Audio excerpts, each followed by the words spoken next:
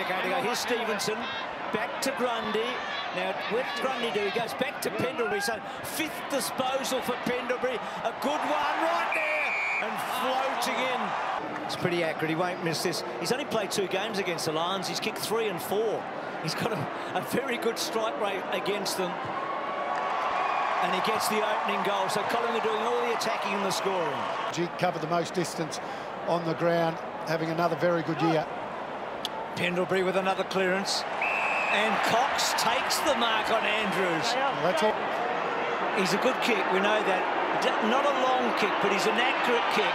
Rarely misses from the set shot. That is a really big play by the biggest man in the game.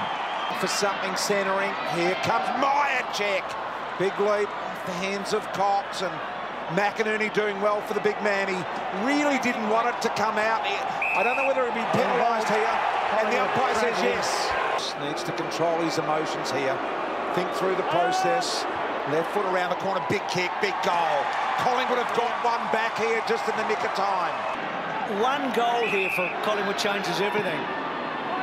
Maynard, but they need it pretty quickly because you've good marketing. Maybe they'll get it here. Seen so far tonight. This changes the whole ball game. It's looking really good, and Collingwood are still very much in it. Works for them. Hoskin Elliott just bangs it onto the boot. Pendlebury underneath it. Stevenson's been oh so quiet. Quick handball to Elliott. Elliott to Adams. Adams says he's got enough on it. Kicks to full forward. Myercheck more. Ball bubbling.